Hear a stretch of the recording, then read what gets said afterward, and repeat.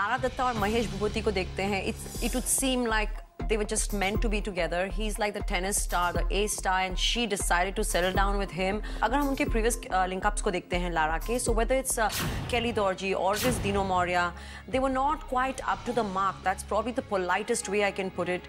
And now she's finally found somebody who's got the status and everything like of a star and the money.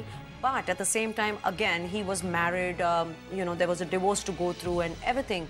So Lara का भी कहीं पे numbers की वजह से compromise होता है और this is it and now she has arrived. Lara और महेश की जोड़ी बॉलीवुड के लिए एग्जाम्पल सेट करेगी.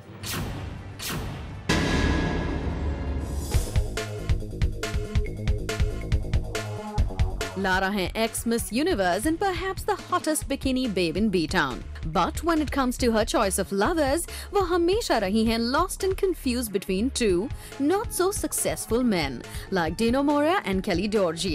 And उन्हें अब मिल गए हैं tennis ace Mahesh Bhupati. They are happily married now, but it wasn't a happy beginning because जब लारा और महेश मिले थे, तो he was already married. यानी कि फिर एक खूबसूरत हीरोइन ने किया compromise. क्या उनकी कुंडली का दोष उनसे हमेशा करवाता है compromise? लारा की जो बर्थ डेट है which is 16th of April 1978 और Mahesh is 7th of May 1974. 7 and 7 is a very very spiritual combination. और अगर यही इंटेंसिटी से अगर वो अपने रिलेशनशिप को आगे बढ़ाते हैं, I can see touchwood no problems in their married life.